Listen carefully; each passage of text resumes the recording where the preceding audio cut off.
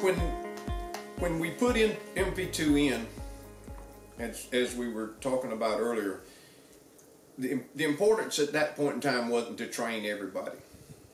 I had done all I could do with the demo disc. You know, they wouldn't really let you input data, they wouldn't do anything. I figured out a lot of it, you know, just sitting there playing with it and figured it out. But I needed help to be able to run the software efficiently myself. As I said, it was kind of up to me to put everything in, make sure everything was keyed in. So I went to several classes at DataStream, and that's kind of how I got proficient at using it.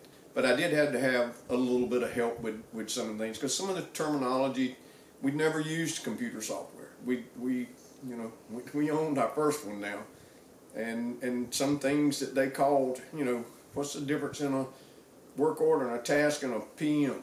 You know, I needed to know those terminologies and what the difference was. So you've got to have some help. You've got to partner with somebody. There's got to be a partner with somebody.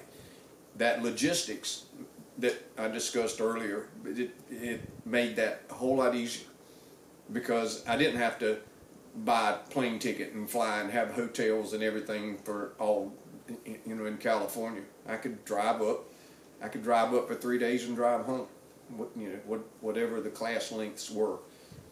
But it takes that. It takes a relationship that you're now going to build, because this type of investment, if you're not ready for a long-term investment, you might want to wait a little while, because it has to be a long-term investment. If you start putting that running data in, if you start managing your major maintenance, your outages, you know, what's the sense of going all that trouble and putting data in there if you don't plan to do this long-term? So you need to, in choosing all of this, choose the company and the people in that company. The name over the door doesn't make the company. Just like DataStream changed to M4 in years to come. But the name over the door didn't make the company. The people inside make the company.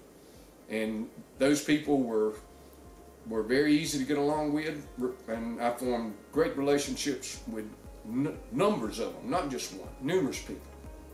And if I needed help, they helped me.